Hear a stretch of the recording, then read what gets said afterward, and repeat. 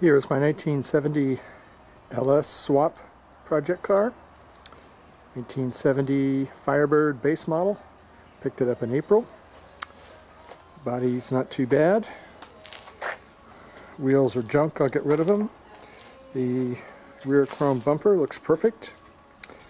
One of the many oddities is the rear tail lights. I don't know if you can see this in here, but the chrome looks like aluminum foil was pressed around it, so that's kind of odd. Got replacements for those. Like I said, base model, no trim, no wheel well trim, which is good because I'm going to make it a TransAm clone, so I have all the spoilers and fender flares on order, so it'll make it easier to put on without the taking off the chrome. Body's in fair shape. Like the style, so that's good. Here's one of the issues. 70 did not have a coolant recovery tank, so I need to add one to make it legal for tracking. The engine bay was spray painted to cover up all the imperfections, so it looks like junk. Battery, I think, is put on backwards, and again all the wiring was spray painted black, so I have a battery hold down kit for that because it's just flopping around. I'm thinking of putting the coolant recovery tank here, but what I have is going to be a little tight, so I'll have to see if I can move these AC lines and try to find room for it to put in.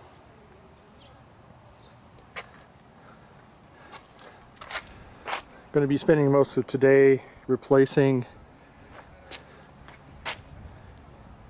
headlight rims, parking light rims, just old rusted pitted stuff. September it's due to go into the chassis shop to be tubbed, put in a narrowed rear end, put in a 4-link rear suspension, totally replace the front suspension. Gonna try to turn it into a Silver Creek, see if I can cut that out. Silver State Classic Challenge Speedster in the 130, 160 mile an hour class. Also a 4-point cage will go in. I believe that's the minimum for Silver State.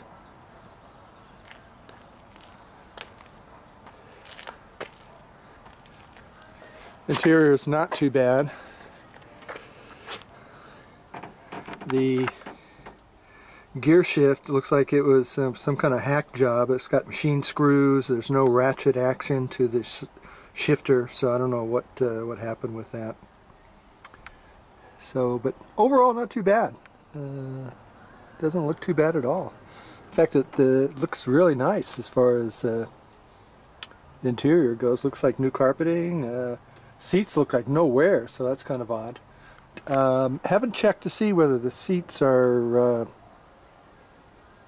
correct for this model or not, but I will be doing that. So anyway, let me stop filming and start getting to work here, and hopefully I can have a after video this afternoon that shows a lot of improvements.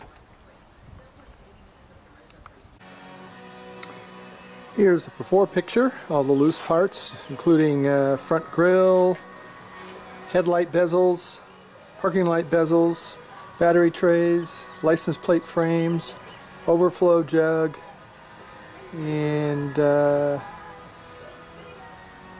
think that's it.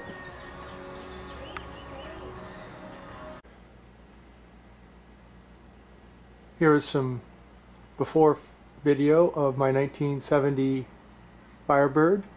That's going to be going into the fabricator tomorrow.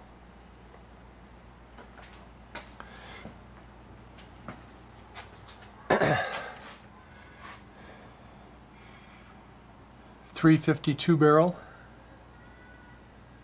dual exhaust.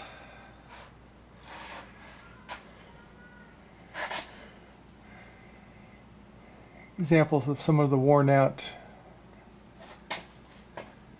frame bushings. And the standard 3-speed automatic is going to be replaced with a 6L ADE 6-speed automatic transmission, as well as a 525 horsepower LS3 376 cubic inch engine.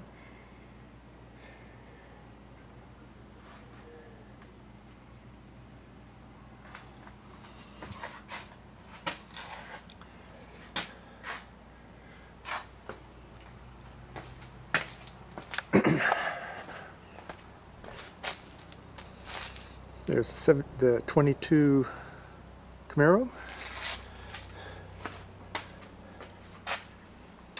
Also going to be tubbing the rear, new narrow rear end, and don't know yet whether we're going to be able to replace the stock gas tank with a narrow gas tank or put in a fuel cell. That's to be determined later after the 4-link rear suspension is put in, see how much room we have.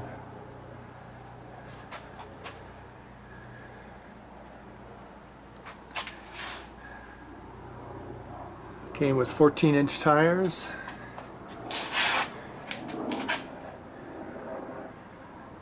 And it looks like they did a lot of spraying of black underneath to, I guess, make it look better.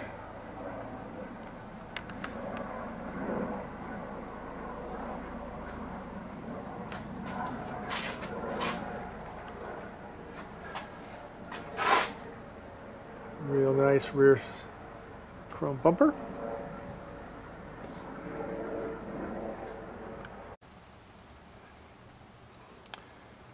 Here is the driveway view of the 1970 Firebird that's going into the fabricator tomorrow. I've done a couple little things to it. Replace the grille, replace the headlight bezel, replace the parking light bezels, replace the bent up front license plate frame.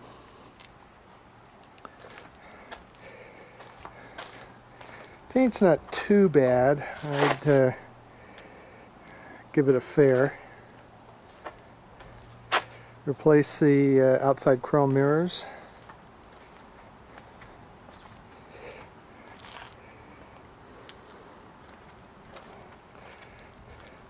I am turning it into a TransAm clone, so I tried doing the rear spoilers myself, and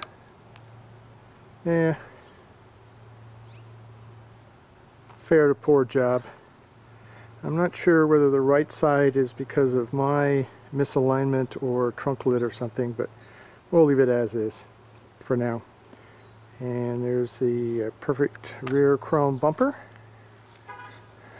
and also replace the rear taillight assembly, bezels and everything. Give a little bit sharper, cleaner look.